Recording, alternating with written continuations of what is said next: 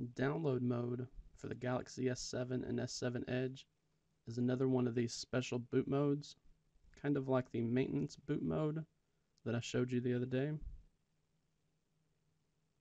With download mode, you use it in conjunction with a Windows program called Odin, and with that you can gain root access, you can downgrade, upgrade, or flash the stock version of Samsung's firmware. To get into download mode, we need to first power off the Galaxy S7.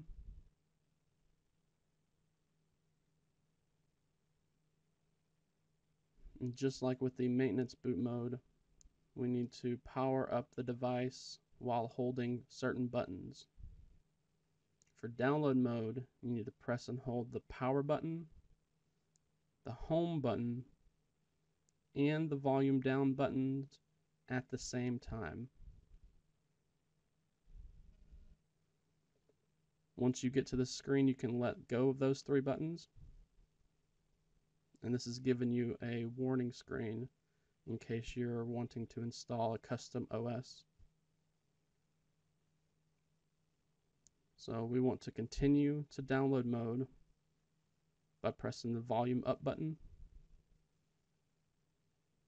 You can see we have a downloading do not turn off target message. But as long as we have this special menu at the top, you can turn off the phone. It's not going to hurt your device unless you're in the middle of flashing something with Odin. If you're just testing this, or maybe you don't want to be in download mode anymore, you press and hold the power button and home button at the same time. And you'll continue holding these buttons until the device reboots.